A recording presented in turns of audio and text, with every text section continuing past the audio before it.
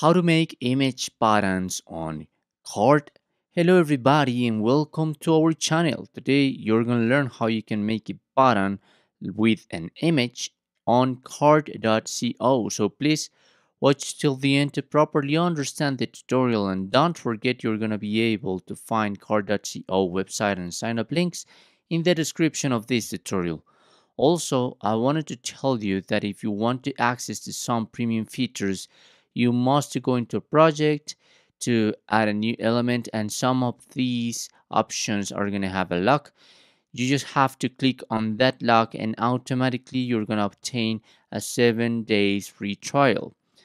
The embed is not a feature of that free trial, but at least you're going to be able to get access to the slide show, the form and widget, and some other features here.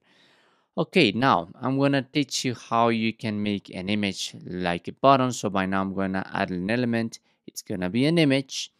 I'm going to upload an image, whatever you have on your computer. I'm gonna add this face. I'm gonna click on accept.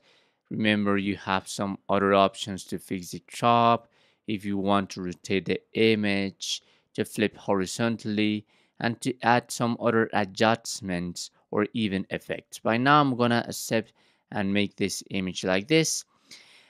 And here in the left panel, we have the box to link URL.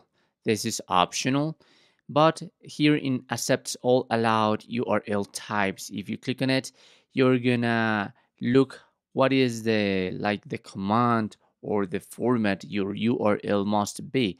If you want to link it to a site, it must be with the protocol HTTPS and so more. With an email, it must be with mail to, with the phone or navigation. I mean, there you have the different formats. By now, I'm gonna try to do it to a URL, to an URL. Sorry. Okay, this is not working. HTTPS. And now I'm gonna write google.com. Okay, I'm gonna write it completely. I'm gonna click on done. I'm gonna check yes, there is my change. And now I have to click on this icon to publish the changes and to save my changes. And if I go into my live page, there it is, my image. And if I click on it, there is going to be my new URL. There you have some other options here. Perhaps if you want to optimize or some other options with this image, and even with the appearance, if you want to change the width, the height, some other options. Okay, but that's it.